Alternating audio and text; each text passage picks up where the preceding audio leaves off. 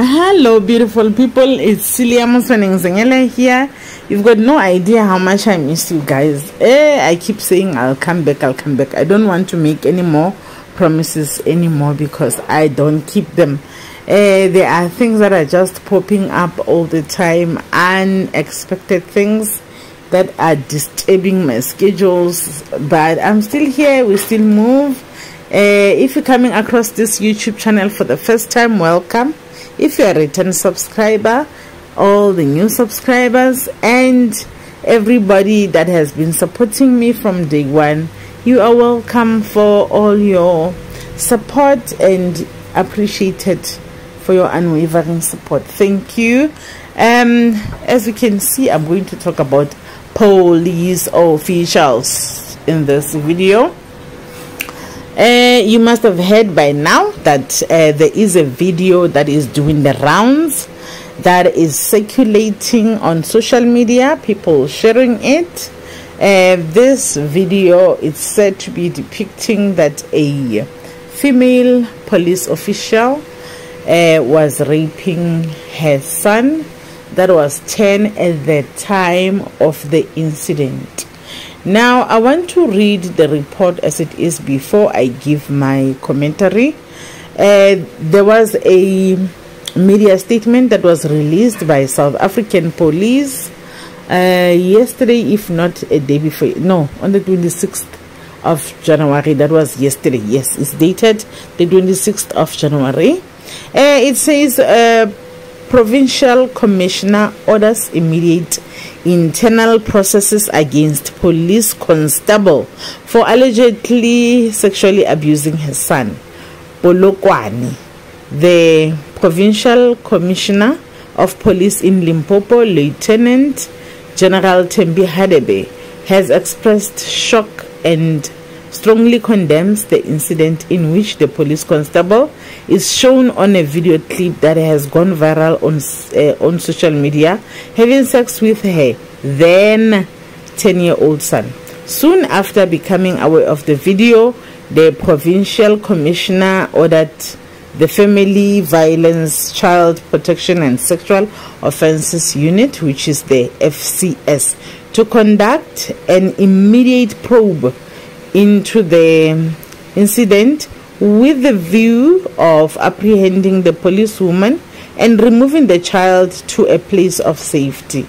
The case of rape of a minor with additional charges of creating and distributing child pornographical material and sexual grooming of a child was opened on the 20th of January, and the suspect was arrested on the same day.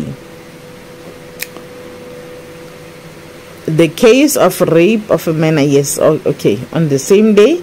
And then internal police processes have already kicked in following her arrest and will run parallel with the criminal investigation that has been taken over by IPID. The actions of this woman are deplorable and deserve harsh condemnation, even though the suspect allegedly committed this crime when she was still Public Service Act employee of the SAPS. She should have known better that such unbecoming behavior deserved harsh consequences. The South African Police Service does not have the space for such people who tarnish its image, said the Lieutenant General Hadebe. Shame. The Provincial Commissioner has already ordered that the suspect be subjected to immediate internal processes in terms of the South African police disciplinary regulations. The suspect, who is 40 years old, appeared in Marble Magistrate Court on Monday, the 23rd of January, and was remanded in custody until the 30th of January 2023. The child has been removed to a place of safety where he will be given psychological treatment and assistance.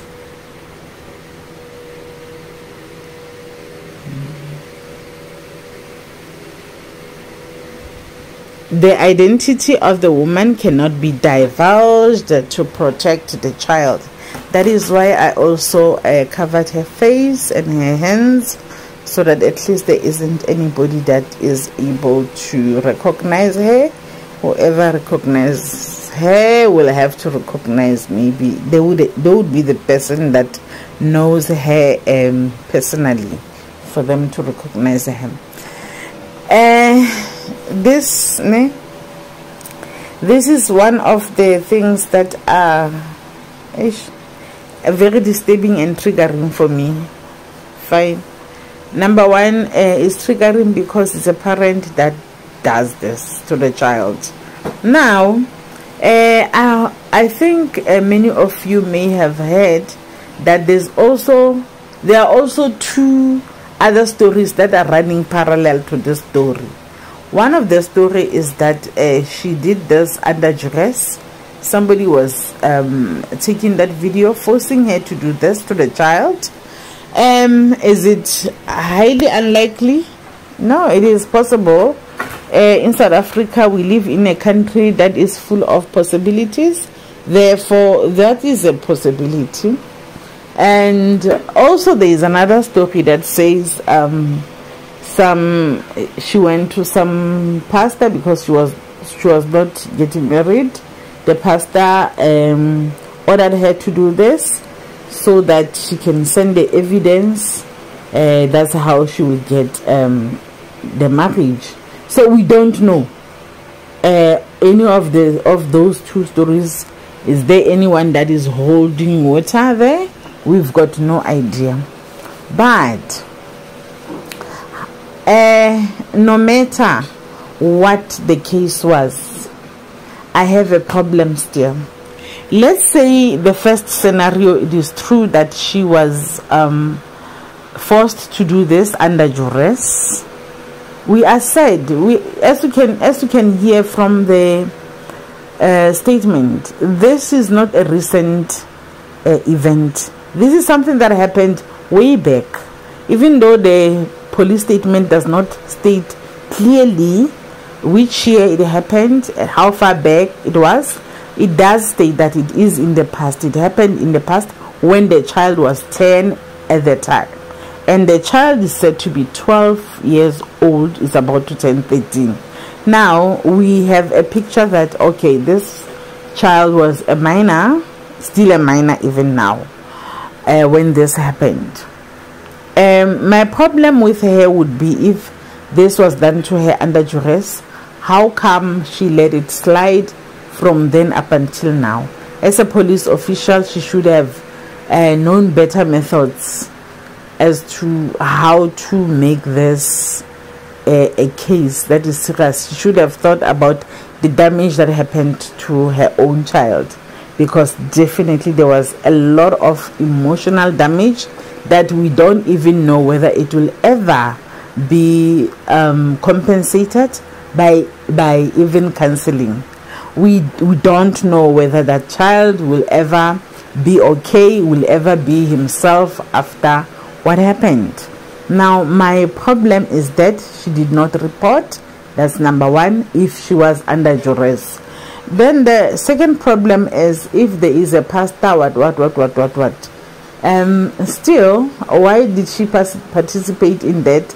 Then she is very, very guilty for being foolish, for following the foolish ideas of these foreign pastors, because it said that that person was a foreign Nigerian pastor. We don't know both of these stories, whether any of the two is holding water, is true. We'll hear if she will ever see the day in court, because there's also a rumor circulating right now, about an hour ago, to say she has passed on. So we don't know any of these are unproven stories. The first one, that she did that under duress. The second one, that she did that under the influence of the pastor, and that she had passed on. We don't know. I'm hoping that she survives this. I do know that wherever she is, she never thought this would ever surface the way it did. Plus, this happens 2 to 3 years ago. That would mean that she thought she won. She thought, it's water under the bridge, it's over. Unfortunately, it has come back to bite her, and now I do know that she regressed. Wherever she is not herself at all. Now, can she be just a plain pedophile? A pedophile is a person that is attracted to having sex with children, or that has sexual attractions to children. It's called a pedophile. Can she be a pedophile? Yes, it is highly possible as well. Can she record herself while doing that? Yes, then that would mean she is a psychopathic pedophile, because there are psychopathic pedophiles that have to find pleasure in seeing what they've done. They may look at it over and over again to get that pleasure, maybe thinking that, okay, sometimes she won't be doing that to the child. She will be looking at the video instead. How did it surface to the social media? We don't know. It could be her, but then that would mean she is very, very, very sick, extremely sick. She would be not just a psychopath, she would be a sociopath, you know, should be, I don't know, because who in the right mind would record themselves doing such? That's number one. Number two, thinking about just spreading it. We don't know. But there is another issue that I want to raise. The police officials in Limpopo. Guys, I have witnessed with my own 2 eyes the corruption of the worst kind. I have seen the police stopping a whole vehicle of about 16 people inside, taking out, opening the car, taking out all the foreign nationals coming from Zimbabwe without proper documentation, putting them outside and asking them 100 rands just so that they can get a bypass. I'm not talking about something that happened long time ago. I'm talking about something that happened yesterday. Yes, yesterday. That was another incident that I witnessed with my own 2 eyes. Yeah. So why do I mention that? I mention that because I've seen corruption in so many ways, just in Limpopo. I've seen corruption somewhere, but I've never seen to the level in Limpopo. So I'm imagining, if you are an official that does not want to participate in that, don't you think there could be someone that can pressurize you to do something that is also unlawful, that they can blackmail you with, that they can instruct you to do some of the things just so that you know that they've got leverage on you? It could be something like that. This is just my thinking. And it could be that maybe she owed someone, and then that someone made sure that they do this so that she can certainly pay them. And maybe it could be that they had threatened that should you not, we are going to release. It's highly possible. All these factors are highly possible. So we won't know actually what happened. Only her and the son and whoever that may have been present in that room know what happened. Let's just hope that a child can tell the truth, because it is not certain that a child can tell the truth.